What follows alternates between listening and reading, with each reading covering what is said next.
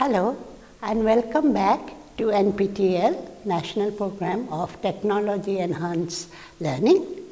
As you are aware, these lectures are a series of lectures in English literature and language, and these lectures are brought to you by Indian Institutes of Technology and Indian Institute of Science. The lectures are for students in engineering colleges and Indian Institutes of Technology, and where humanities and social sciences are taught as core and elective courses. I am Krishna Barua. I teach English at IIT Guwahati. Today we are in the domain of the lecture series of English literature and language, and the module is module 4, and the lecture is on biography, which is the second last lecture of the domain. Let us recap on what we have done on this module of literary genres. Genre, as we have seen, is a specific type of classification used for works of art, literature, music or other creative pursuits. And we have also seen in the previous lectures how we have touched on novel, poetry, drama, short story, essay, and today we are going to do it on biography. First lecture, we looked at the essentials of storytelling, about the novel, about narrating a tale or a story, and the techniques that go beyond narration. In lecture 2, we covered poetry and the poetic devices, arrangement of words, comparisons, and the figures of speech which goes into the making of a poem. In lecture 3, if you remember, we covered on the performative nature of literature, on the genre of drama, an art form that is meant to be performed, and the cumulative collaborative effort of design and statecraft, lights and props, and how the place and setting in which drama takes place. In lecture 4, we took on the non-fictional prose literature,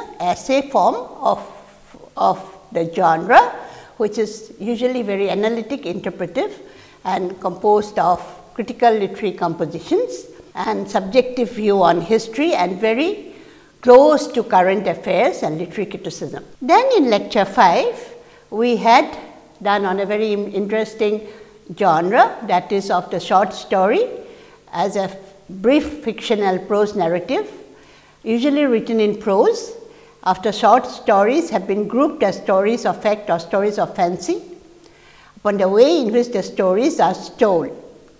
Today, of course, we will touch on biography as a form of literary art. The biographer seeks to describe the life and doings of a person, but mere narration of facts, as you all know, or even the most painstaking fidelity to a collection of huge mass of facts will not make a great biography. You may have the material for narrating, but that does not make a biography. So, let us see what makes a biography a significant genre by itself. Biographical works in diverse media, from literature to film, form the genres known as biography. So, it does deal with lives of individuals, how biographers have portrayed and interpreted individual lives. They do have recorded real lives, the lives of others and of ourselves. So, this division between autobiography and biography is quite thin. From the Epic of Gilgamesh, which was a saga, to American splendor, famous biographical artists such as Plutarch, St. Augustine, Sir Walter Raleigh, Samuel Johnson, Rousseau, Byron, Freud, Lytton Strachey, Virginia Woolf, Orson Welles, Ted Hughes, all of them have dealt with the lives of individuals. As Carlyle had said, a well-written life is almost as rare as a well-spent one. Carlyle, 19th century literature and critic, in his Lives of Poets, he had brought out a new landmark in the writing of biography. The pioneer of modern method of analytical biography, Lytton Strachey, along with Emil Ludwig of Germany, lays stress on a very significant selection of relevant material. So, this is more on the selection and omission of relevant materials, rejecting others and unnecessary. It rests with the biographer, therefore, to what to select and what to omit and how well he can present it before the reader. Biographical works are usually non-fiction, but fiction can also be used to portray a person's life. In the course of this module, we have seen how fact and fiction have intermingled, and it is almost as if sometimes fact becomes fiction and fiction becomes fact. A great role that is played by imagination and the creative process. Literature is about creativity, and when we try to record a life, it is in the way of the narration of the life that makes a good biographer. Biography is a detailed description, no doubt, or account of someone's life. It entails more than basic facts. Maybe you might follow a very linear conception of childhood, education, work, relationships and death. But it also portrays a subject's experience of these events. Biography thus presents a subject's life story, highlighting various aspects of his or her life, including intimate details of experience, and may include an analysis of a subject's personality. So, we see that it also goes into the disciplines of psychology, into the disciplines of philosophy, into the disciplines of literary art. In general, if we see the parallels or the comparisons between autobiography and biography, in the next lecture we will go into the genre of autobiography, but here let us see how there is a difference between autobiography and biography. In general, the history of autobiography closely parallels the history of biography. It is almost the same. A biography is a life of one person written by another person, by the other, as compared to an autobiography, which is a life written by the person who has lived it, his own authentic narration of his own life. The impetus to record people's life, especially great people's, is very ancient. It is not that recent, and can be seen in the records of the deaths of kings, which have been carved in stone centuries before Christ in various sites of the ancient world.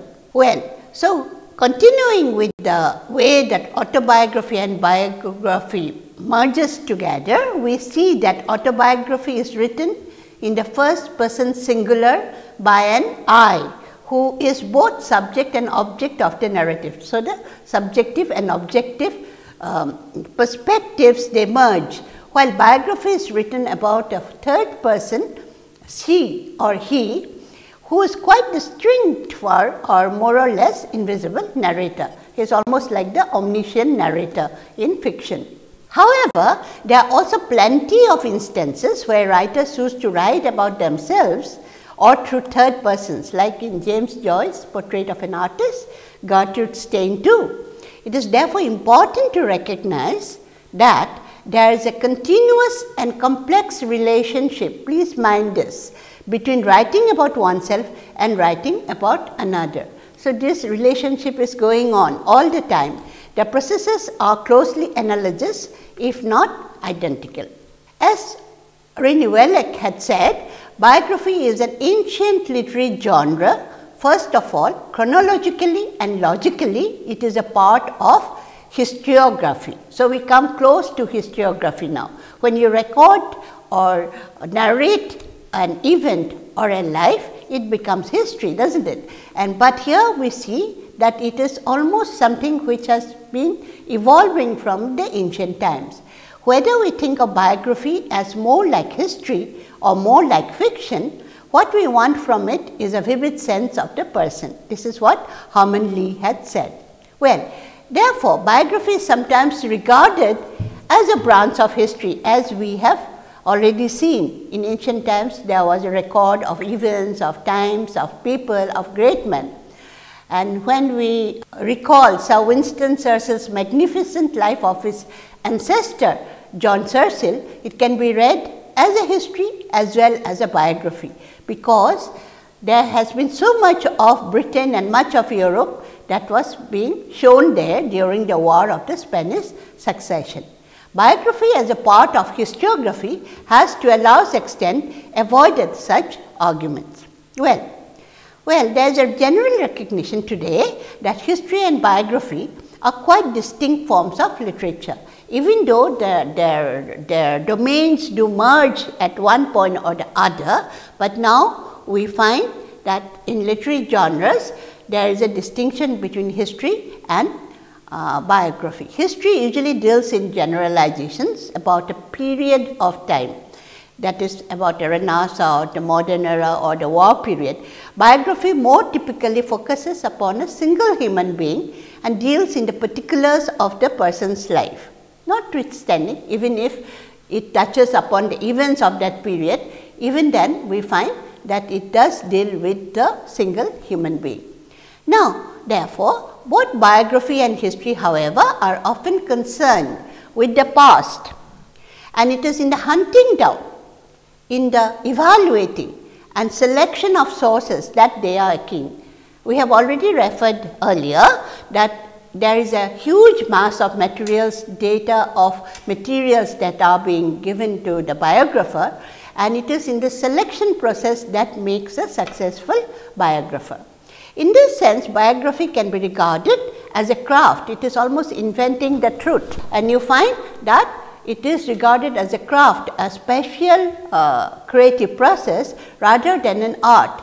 Techniques of research, a lot of research has to go into the writing of a biography, and general rules for testing evidence can be learned by anyone, and thus need involve comparative little of that personal commitment associated with art. So, within the bounds of given data, let us see how the biographer seeks to transform plain information into illumination, which has to come alive. It has to be a living document. A good biography is always something which people go on reading, but one which is just a documentary evidence, people will keep shy of reading it. If he invents or suppresses material in order to create an effect, he fails truth. That is also to be taken into consideration.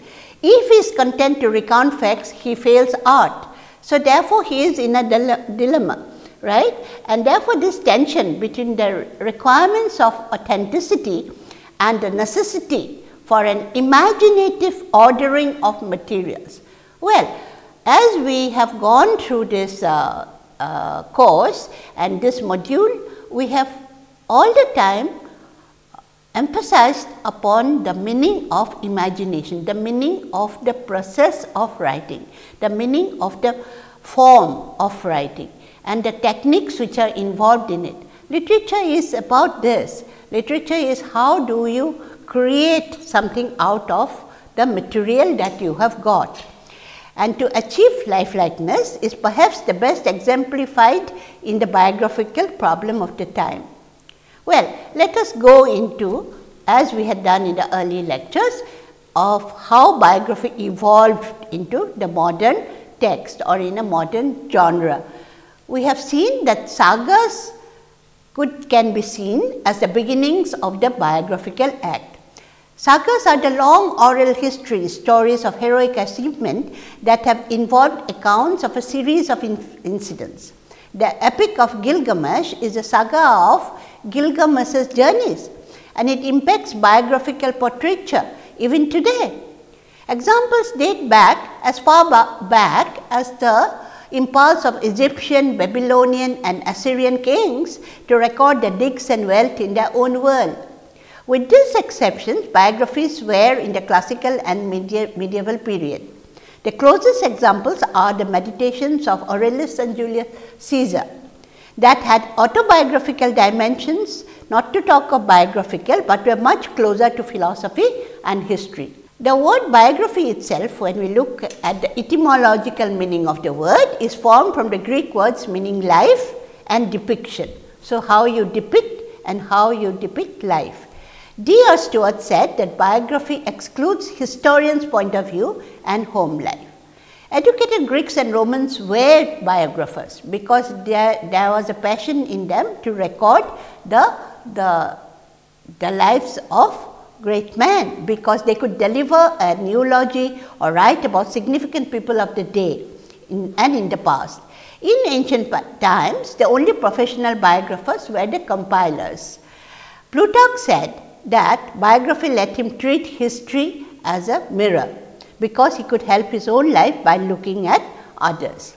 Well, as we have already mentioned, biography has been and will always be regarded as a branch of history. And earlier biographical writings, such as the 15th century French Council of State or George Cavendish's 16th century life of Thomas Cardinal Wolsey, have often been treated as historical material rather than literary works. Some entries in ancient Chinese chronicles included biographical sketches embedded in the Roman historian Tacitus' most famous biography of the Emperor Tiberius. Also in India, we have the journals of Babur, and we find that and also some of the ways that the Mughal Empire ruled. In the 18th century, we find that this biography as a genre really took its form. James Boswell knew comparatively little about Samuel Johnson when he wrote his lives of Samuel Johnson. And earlier years, it is one of the greatnesses of his life of Samuel Johnson, published in 1791, that he succeeded without inventing matter or deceiving the reader in giving the sense of a life progressively unfolding, notwithstanding that the early period was not much touched upon. In the 19th and 20th centuries, biographies have been more carefully researched than in earlier times, and are sometimes massive and scholarly, but the biography has also become a form of popular literature, and it has become very breezy and anecdotal. It is almost like a story form in a form of fiction. Films and television documentaries are also forms of contemporary biography. Well, so coming to the 20th century, when we are looking into the way that this genre has flourished, we will see that it becomes the apparatus of psychological revelation. In our next lecture, we will go to autobiography. We will see how the autobiographical impulse plus the biographical impulse has taken on and enlarged the scope of creativity. Biographers of the 20th century have had at their disposal the psychological theories of Freud and of his followers and rivals. So, there are the different perspectives, the different dimensions which are being looked at and are being attended to in the writing of biography.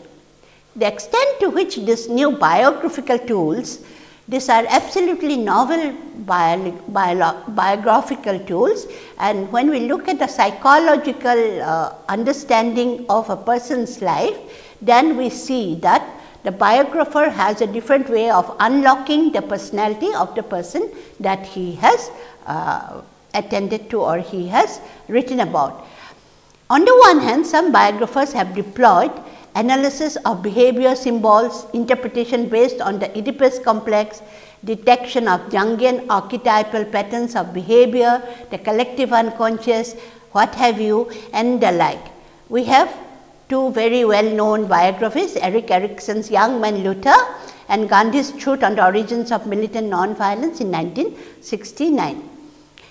The principles of composition, when we go look into it, biography seems uninterested in questioning the principles of composition upon which it is based, which is odd since it draws upon approaches to writing in both history and literature. Writing biography, as writing any historical account, involves the use of literary techniques. In the beginning of this module, I had said that when we study literature, and it is imperative that you have to study language, and when we study language, it is imperative that you have to study literature. So, the manner and the matter, both this form is equally important, and they coexist side by side in the appreciation of literature in whatever genre. Therefore, writing biography as writing any historical account involves the use of literary techniques. It does have its own code of rules and is subject to aesthetic requirements in both style and structure. Narrative common to both historical and fictional writing is the central theoretical concept, how you tell the story, how you narrate, whether it is mimesis, whether it is diegesis, and understanding the nature of narrative in biography, which is a hybrid genre by itself, is grounded in history, but shares many of the characteristics of fiction. Therefore, now we have three triad of, you can say, interest or areas. One is biography, then we have history, then the other part is fiction. Is fundamental when considering the aesthetics of composition that underpin a poetics of writing.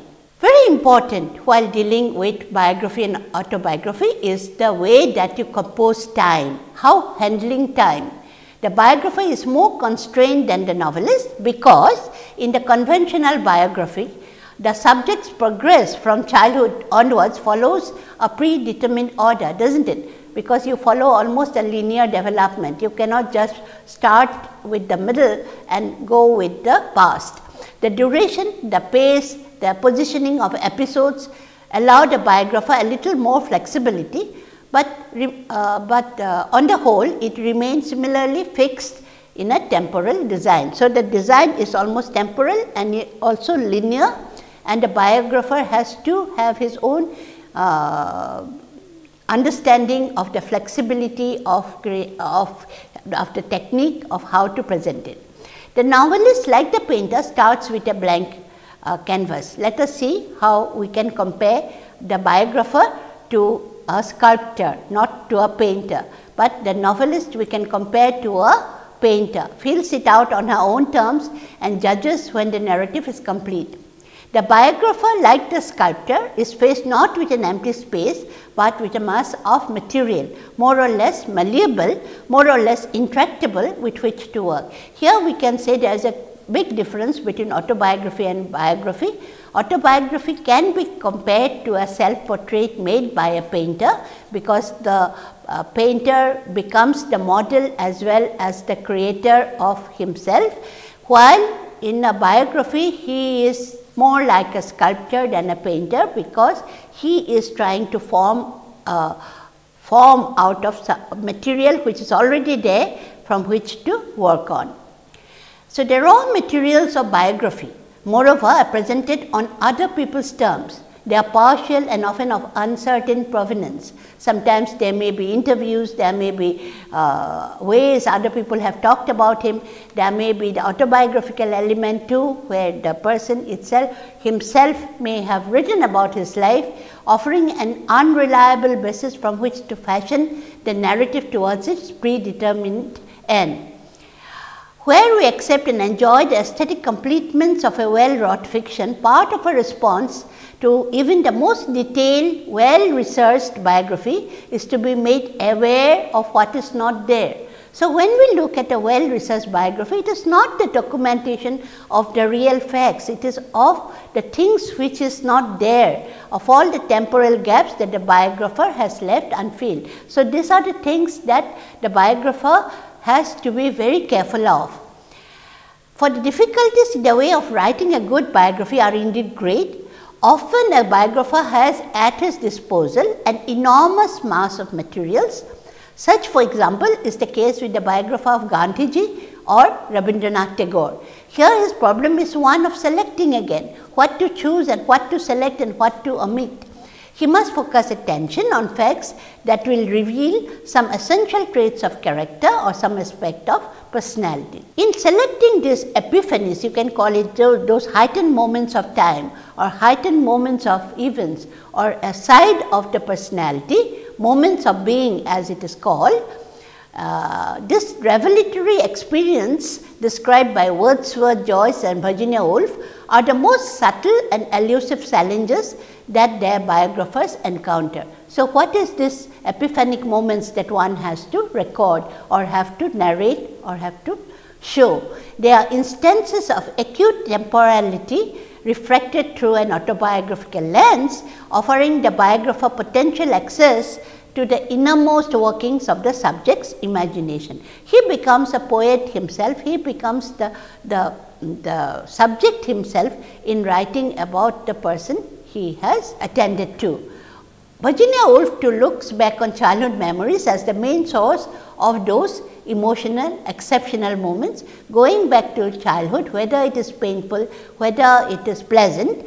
All these are the memories or on retrospective lens that you look into the way that your life has projected. As he variously calls them moments of great intensity, moments which as he gets older take on the character of a revelation, or so it becomes like an illumination and a revelation of some order, a token of some real thing behind appearances.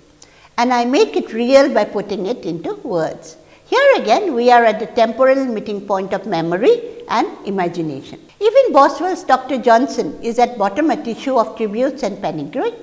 There is no merit in exaggerating the virtues or concealing the defects of a great man. He must hold reality with straightforward veracity. There cannot be any whitewashing, there cannot be any lying about what the person has been. Lytton stretches eminent Victorians. If he is wise, he will adopt subtler strategy. He will attack his subject in unexpected places. This is what Lytton Stretchy had said. He will shoot a sudden revealing light into obscure recesses hitherto undivine. Well, so now we come to a very interesting part of biography, which is biographical fiction. Well, biographical fiction is fiction which takes a historical individual as a subject and recreates an element of their life, turning it into a fictional narrative, usually film or novel. Art, especially painting, has always acted as a catalyst for literature, as we see in Somerset Maugham's The Moon and Sixpence, which was written in 1919, Michael Cunningham's The Hours, which is based again on Virginia Woolf's novel Mrs. Dalloway. So, here we come to the domain of art historiographic fiction. One of the most significant trends in literature has been the cross fertilization between the literary and the visual arts. In fact, literature and art have always been considered as sister subjects. This rich relationship is maintained through the use of allusion, symbolism, allegory and representation. It is more the poetics of representation, the aesthetics of representation, that these two streams share the common ground, literature and art. One such relationship exists between literature and painting. Virginia Woolf attests that painting and writing have much to tell each other. They have much in common. The novelist, after all, wants to make us see the same thing that we have of the gauge or the sight in which we see the world. Well, this has subsequently resulted in the formation of a new literary subgenre, which we may call art historiographic, right? Fiction, and the narrative often features artists as central characters. The fictive narrative fills up the gaps left blank by history and comments on the process of artistic creation, be it that of writing or painting. We have Vincent van Gogh's Irving Stone's Lust for Life.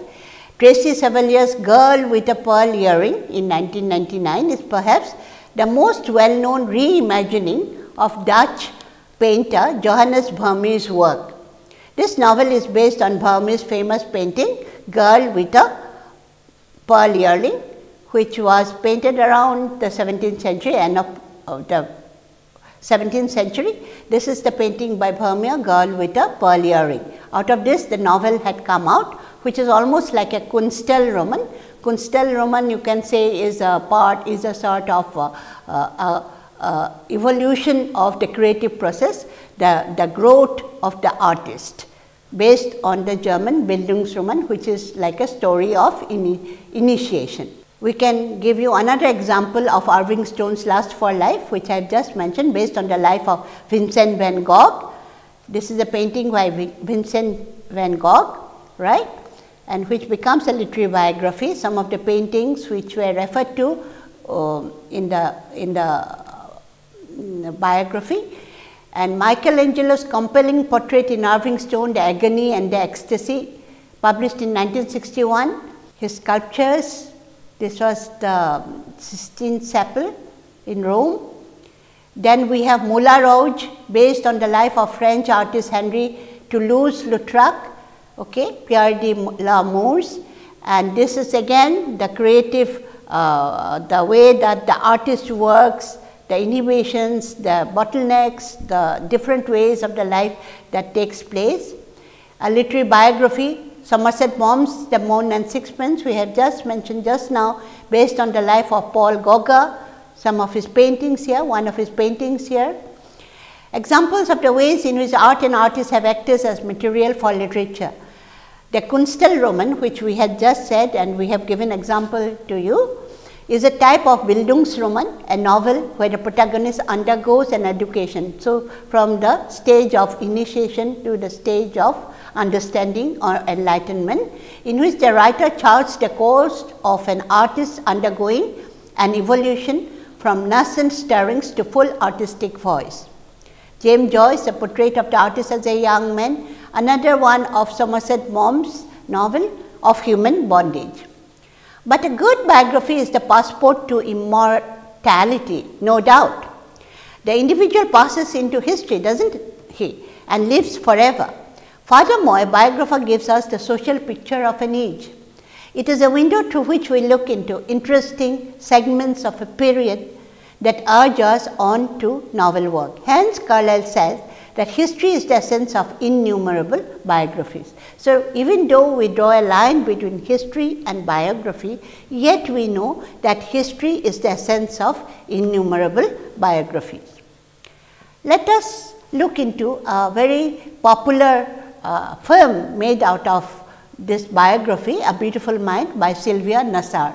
Princeton mathematician John Nash, which was based on the life of John Nash. Nasar's main source of information was a large number of interviews. Nash himself did not cooperate at all. The biography is unauthorized, to say the least, though his ex-wife and constant companion, Alicia Nash and other family members and friends did. So, here Nasar gives an intelligent, a very intelligent, understandable exposition of his mathematical ideas, as well and a picture of the schizophrenia that is evocative, but decidedly unromantic. This is from the film A Beautiful Mind. Russell Crowe was the actor, and Saluting Survivors, John Forbes Nash, of how he escaped the Nobel Award, but later he got it for economics, game theory. How here there is a recount of his childhood. Johnny was always different from John Nash's sister. It was based on interviews. My parents knew he was different and they knew he was bright. He always wanted to do things his way. Mother insisted I do things for him, that I include him in my friendships, but I wasn't too keen on showing off my somewhat odd brother. The issues therefore that we are going to deal with here now is, how is it that biographies and autobiographies play such a contested popular role in contemporary Western culture, from biopics to blogs, from memoir to docudrama. How is it that biography is integral to Western ideals of individuality and ideals of democracy? The question of identity, the question of individuality, the question of nationalism, which many say are Western concepts of modernism. Identify, if we can, if you get time, to 5 characteristics of a biographer and give specific examples of when they demonstrated these characteristics, or how and when you can pick up those qualities and you can pinpoint them and read and interpret the text accordingly, focusing on the personal life and professional life. What human qualities were most influential in shaping the way a person lived and influenced his or her times? So, you can, when you read or try to interpret a biography, like to see the human qualities, the ways which had motivated the person in his life. An older person or mentor is often very important in shaping the lives of gifted people by providing guidance and encouragement. Explain if you have read any biography which has said that a person, a book or an event has influenced and how it has led to his becoming what he was, then we can trace the development or the evolution of the character in that way.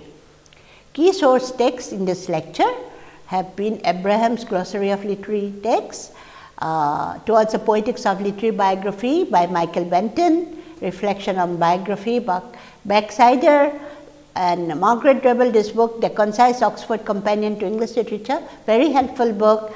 Nigel Hamilton's A Brief History Biography, then Literature and Introduction to Fiction, Poetry, Drama, and Rob Pope, the English Studies book, and Amy Sironja, Studying Autobiographical A Critical Study. I end this lecture with a beautiful poem by William Butler Yeats, who Irish poet, the beginning of 20th century, and this is very, very representative of the role of biography and of the way of narration of a life. When you are old and grey and full of sleep and nodding by the fire, take down this book and slowly read and dream of the soft look your eyes had once and of the shadows deep. How many loved your moments of glad grace and loved your beauty with love false or true.